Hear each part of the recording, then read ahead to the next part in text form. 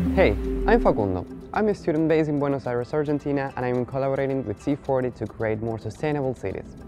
Did you know that to cope with the growing global population, cities are in fact our best chance to preserve natural land and promote sustainable lifestyles?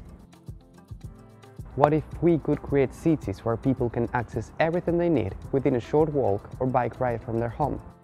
That way, we will reclaim our time and well-being while reducing pollution and carbon emissions. This is possible and it's at your fingertips, so let's go and let's design this vibrant and sustainable community with Minecraft. Getting goods and services should be easy in your neighborhood. So fresh groceries, healthcare, nursery and other amenities should be just a short trip away. You should also think about including working spaces, allowing residents to work close to home or even at home sometimes. Also, don't forget to create spaces for leisure time and well-being.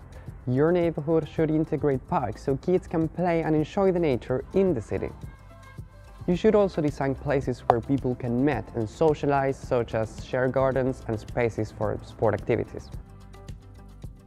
Planning sustainable neighborhoods also means reimagining streets, so everyone is safe and walking and cycling can be the main ways to get around. And why not host a street party in one of the pedestrian-only zones? Finally, your neighborhood should be one where everyone feels comfortable. It should include housing for families of all sizes and ages and people of all income groups and social backgrounds.